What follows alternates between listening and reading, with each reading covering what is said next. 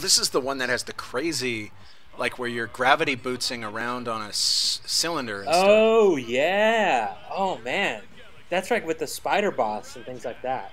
Uh-huh. And the crowd doing the wave. I remember that was a particularly difficult thing, especially since the crowd was so expensive.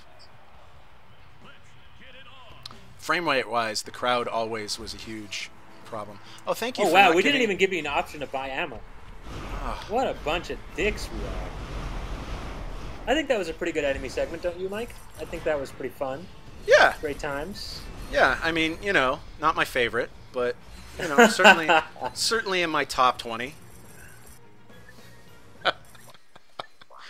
So is it only the centipede boss in this level, or do we have another boss that was also part of the game this year? Oh, you got me, dude. I have no idea. Let's use a weapon I don't have. Yeah, I think you should work on your upgrades in there. Especially given how much I'm getting owned. In general, I probably should make an effort.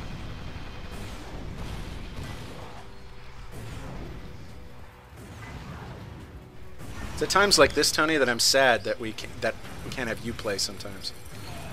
Yeah, well, until we figure out some way to make that happen. If anybody knows of a way to transfer saves from one PlayStation 3 to another PlayStation 3. Oh, well, that's easy. It's more about the video recording equipment. Oh, yeah? Oh, right. Tony, go out and buy some video recording equipment.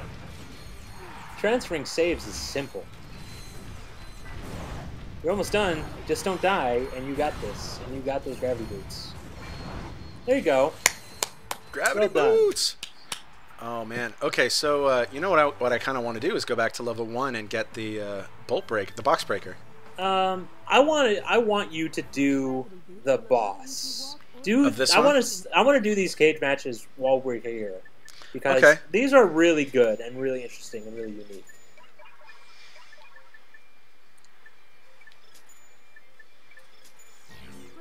I think this was, correct me if I'm wrong, because you would know more about this than I do. This was one of those things that people who get... we just screwed you over. People who get motion sick and vertigo and all that sort of stuff. This was a bit... Like, any of the magnet boots stuff that we did was always a big problem for those kind of people that were prone for motion sickness, and we don't let you do that. It was especially bad for... The Japanese tend to get motion sick very easily. That's racist. So what I'm saying this because when we submitted it to Japan, Sony Japan actually had us make a bunch of changes to the game to make it less likely that, you know, the Japanese kids playing this game would have seizures or you know, get sick or things like that. That's right. Not all the changes we made for Japan were not all eyebrow related. Eyebrow or number of fingers related. Right. This is an interesting piece of trivia that has nothing to do with what we're doing right now, but when Insomniac made Spyro the Dragon, Spyro had 5 toes. Or, sorry, he had 4 toes. But in Japan, he had 5, and the reason was because in Japan, it's a big taboo to have something with 4 fingers, because it's a Yakuza thing. Right, and so when we were designing things for Ratchet and Clank, everything either had 3 or 4. It was 3 or 5, yeah. Fingers, yeah. Is this Arachnoid? Yeah, and let's do the Arachnoid, because I really like the Arachnoid. I think he turned out super well. And it's a very unique fight. For a boss fight on the inside of a cylinder, hell yeah. Because we didn't have a lot of Magnet Boots enemies in this game. And so the fact that we did it on these arenas is pretty impressive. I really like the way that these turned out. It's, again, you know, it's a matter of... It doesn't change too much about, you know, how the enemies behave necessarily, but just that shift in sort of how you're presenting things makes things feel so different and so unique that I think it was a great touch to make this arena really differentiate from the other arena, that it's taking place on this sort of weird axis. Well, and this is way pre-Mario Galaxy, so stuff like this hadn't been done yet. Like this... I don't think these mini turrets are going to do good for you with this boss. He's jumping around too much. Okay.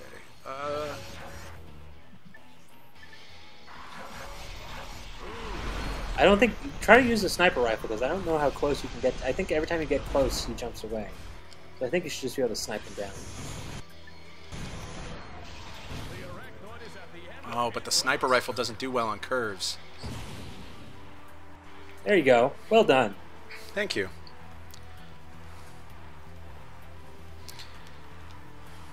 Yeah, I really like that gravity section.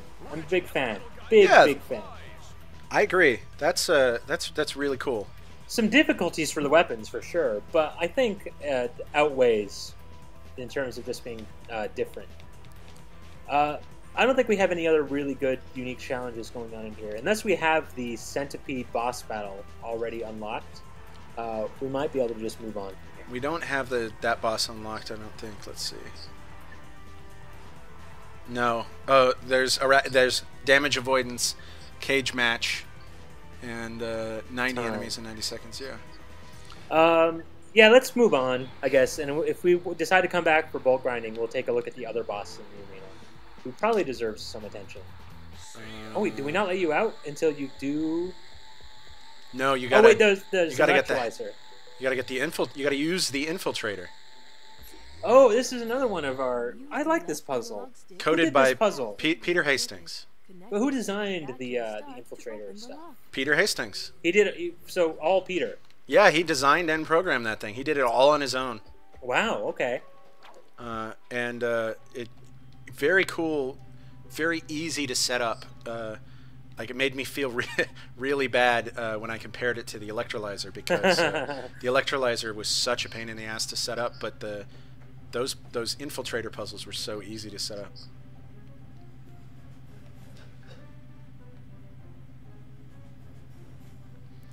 Man, Joba is so good looking. It is a great looking level.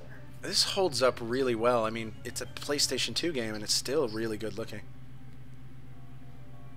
Yeah. All credit to Craig Goodman. Yeah. Yeah. Man, this is a long cab ride, though. Yeah.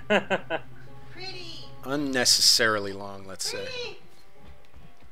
So, okay, that was Joba.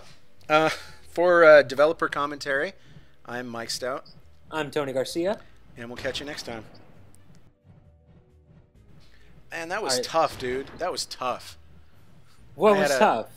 Playing through that level and talking, just because I am so behind the power curve right now. It's like it's hard to come up with interesting things to talk about them, and then not totally get my ass handed to me.